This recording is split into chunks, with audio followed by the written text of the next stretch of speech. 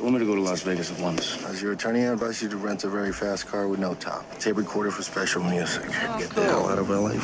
So, what we got here is a responsive overlay, pop-up, light box. They sort of go under a couple of names. I guess just from a user experience standpoint, they're really nice and actually just go into a separate other screen. Now, there's a lot of cool ways to, or there's a lot of different options out there for an overlay, and this technique first came, I'd say one of the most popular ones was a thing called Lightbox. And Lightbox, if you remember, you saw this often for images. Now, Lightbox has, let's say if Lightbox is the granddaddy and really one of the ones that has the most use, it's great, but I know Lightbox is limited to images and it's not responsive. It could be that they're working on something else, or they forked the project, meaning someone else took the base code of Lightbox and started building it in a different direction to play videos and be responsive and all that. Anyhow, Lightbox was the granddaddy, and then the Fancy Box came out. I remember Fancy Box was, I think Fancy Box was the one that could play videos over there. Yeah, here we go, YouTube, iframe, there you go. But I don't think this one was responsive either. Yeah, look at that. So, on a quest for looking for, even before this assignment, I'm looking for a nice overlay plugin that's responsive and free, because you'll notice that a lot of these video overlays and this kind of stuff, they want you to pay money for them, like 50-60 bucks. The one that I found that was okay, my criteria was responsive, free, lightweight, and had a jQuery dependency, since I already had jQuery in my project, and another one was easy to use, because there's a lot of really cool ones out there that are, you start looking at the directions and you're like, dude, way more options than I even want to deal with right now. The one I found that I really like and I've used on a couple of different projects is this Magnificent Popup. This is a cool one that does exactly that. It does that Lightbox screen for us. Oh, that's a pretty wild picture over there. And of course, what's important too, besides images, is it does do stuff like videos. We have, there you go, and then Google Maps if you wanted it. That's pretty cool. So this is the one that I'm going to go for. Now, let's see how we implement it. So here we go, documentation, and let's go through the instructions. So the first, the usual set of dependencies or includes over here. It wants us to include the CSS for the project, because that's what's making the background dim and, sets it up the way it happens. We have the jQuery dependency, so we already have that listed in our project anyway, no big deal. And then we have actually the thing that's making it work, which is the JS file that we need to include. So let's do just that. So when I open up the folder, I see in the distribution, here we go, in the DIST folder, we have the 3 plugins. So I will add them here. Let me open up my boilerplate project. I'm gonna start with my CSS folder, pop this guy in here, CSS pop-up. Yeah, I don't see any image folder that I need to add like I had to do for the BX slider, so no worries there. Here's my JS folder, and I need to add the pop-up. Okay, and there you have it. So now I have them in my folders. Next order of business is actually putting them into the document. Okay, we've done this plenty of times before. I know I sound like a broken record, but let me say it again. Make sure that the include is after your CSS reset, that normalized CSS, and before your custom main one. So Magnificent Popup, there we go.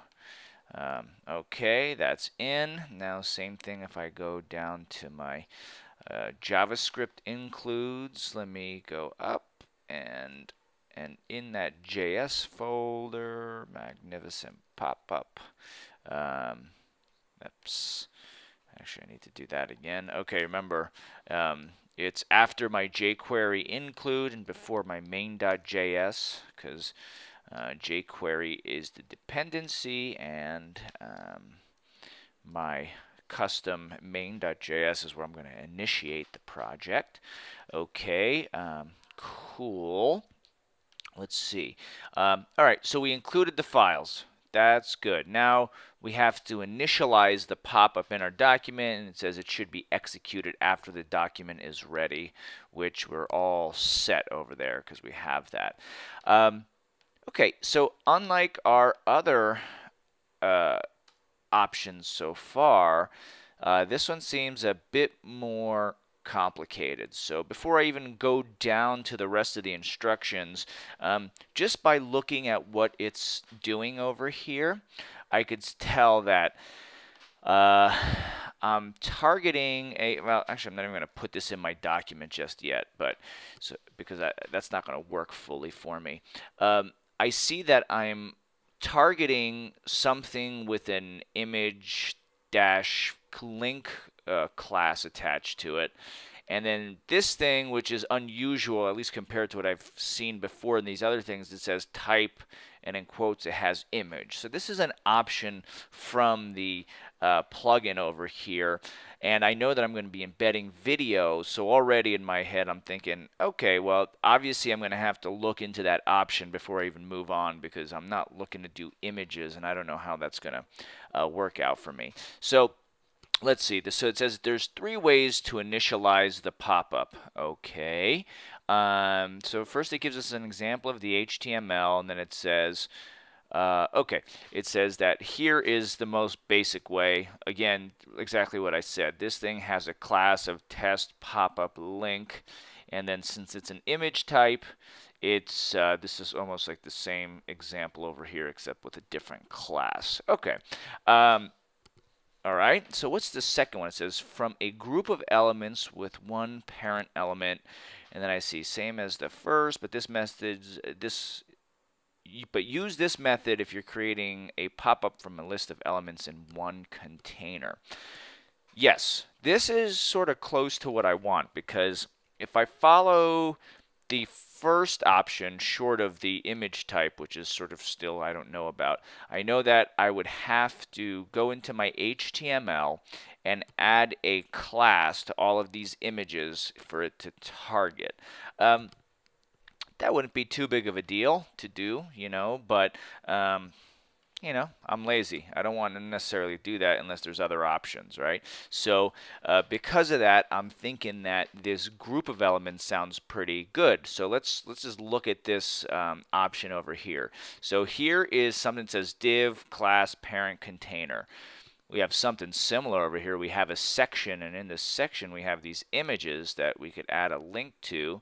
And look at that. So here is the magic. It's saying parent container, Magnificent Popup, delegate A. So this is like now pointing, this option that the author made is pointing to whatever element has an A in there, which is exactly it, right? Because we're going to have an A element that's a link to something.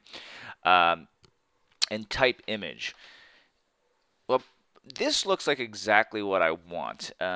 I may bring this code right in, but let me just look at whatever the third option is here, which already looks pretty complex. It says the items option defines data for the pop-up, ignores all attributes on the target DOM element. So what this option is telling me is that it's looking for something in particular, like a particular image on some button. That's going to be the source that it pops up. This option, you know, I don't even really care to go too further into understanding how this works at this point, because it seems way more complicated than what I want to do. So image number 2 is what I'm going to do. So let me go to my JS, and I'm just going to go right underneath my BX slider, bring that in. Okay. Yes, the parent container, that's not going to work. My parent container in my example is section, right? That's the parent of the image thing. So I could actually remove this and use section. Using section in itself is a little risky because if we don't have full control of what's in here of our HTML, which if you're building something for a system where you have like like a front end and a back end person working on it, and you may need to add a class to it to uniquely target it. But for me, I think it's all good. It's all good as far as I'm concerned. We may have to revisit this when we get deeper, but just to keep it easy, I'll say section, Magnificent Popup, delegate a, because it's going to be a link, and then image is type. Obviously, this isn't going to work, but let me just see if we get something to happen, because now I have everything included and I've initiated it. Let's see what I could do. Well, first order business, besides we even bother, refreshing it in our browser, is I want to actually see, I need to actually create a link for this thing. So let me go to YouTube, and I'll go fear and loathing trailer. There we go. And here it is. Before we go there, I'm just going to copy that URL here, and I'm going to wrap under new releases. Here we go. href equals, then I'll put that in there and close it, and then I'll close that. The only other thing I want to do, just for visual ease for me, since this is my one test example, is I'm going to pop this in /EEE because it's going to change the color. That's all I'm looking to do. And now let's see. I'm going to refresh. Okay, cool. Here it is. And when I click on it, loading, the image could not be loaded. Well, and now it's just linking to it, which is a pretty cool option too. Okay, the image is obviously, we go back to that thing that it says the image type isn't what we're looking for. So it does do video. So let's go back and see what they're talking about over here, because we're going to have to dig a little deeper into the options. Image type, we have the image type here, and then we have all these other types: iframe, inline, and Ajax. Out of all these, I mean, I'm thinking, well, I know it's an iframe type, but at least I know that I could start my investigation here. Content types, I could start my investigation here, and gives me a little more info. And somewhere it should say, if I scroll down, maybe I'll just quickly scanning the documentation, I could see that, oh, look at this, right under iframe I have a YouTube link. So guess what, I hit it. Iframe, this is the, it's funny, it's not so clear over here, the documentation, that this is the option that you use, because this is showing the options with all this other markup, but it's really just as simple as changing this image type to iframe. Cool. So now we're excited it's going to work. We're going to give it a refresh, and we're all done. And oh, you get this little not happy guy right here. Okay, here's the deal. This is not a broken issue. Actually, let me start the upload here. I'm going to now upload this thing to my host before I assume it's not working. And while I'm waiting for it to upload, I'll sort of talk about it. The deal is we followed the instructions, and this is one of these hair things that make you pull your hair. We followed the instructions, and everything seemed to be going fine, except that doesn't work. You don't really know if it's working or not until you upload it to your domain. And I'll tell you why. There's this thing called cross-browser scripting, and we've probably touched on it before. What happens is this thing's not going to load because we're doing it locally, and it's calling an external domain. So if you find yourself in a similar situation and you're testing and you're trying to link to content that's somewhere else, like iframed content locally from your own computer, and it doesn't work, before you go out of your way to try to debug the code and do this, that, and the other thing. Just give it an upload and see if that fixes it, because well, I'll show you, because it does actually fix it without doing much of anything else. So this thing's located at my domain here, classroom resources, web 2, test. And when I look, okay, here's my, obviously my hosted implementation that I've been working locally, and this thing doesn't work locally. Look what happens. So there you have it. It'll work.